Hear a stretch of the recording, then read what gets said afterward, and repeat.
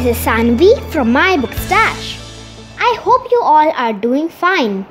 Welcome back to my channel. Today I'm here to share with you a special book requested by the authors. They have sent me this copy for review.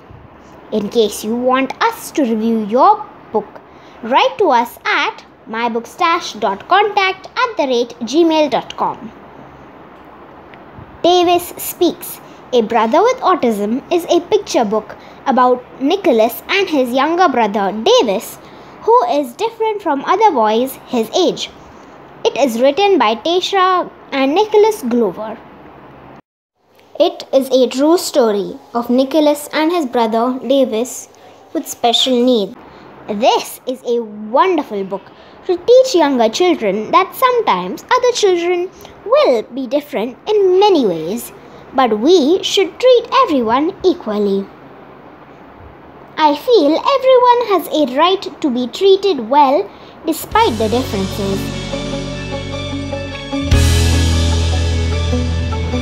If you like my review, please comment, subscribe and click the like button. So, let's get started.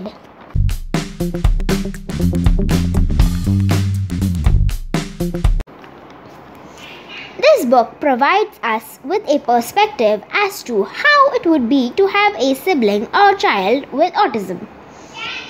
We can see that although Davis has autism, he was exceptional at so many things, like jumping high on a trampoline and climbing the trees to exceptional heights. At the same time, we also see the struggles his family faces.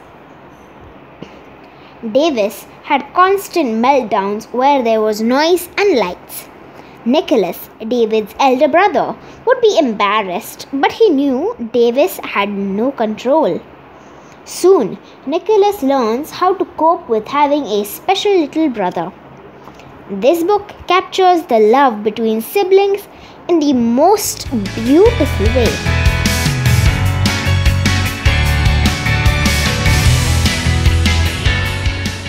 What I like about this book is that this was a very powerful and inspirational book. I recommend it to all ages from 4 years and above. It shows how siblings may feel about a disorder, but the love that they share is true.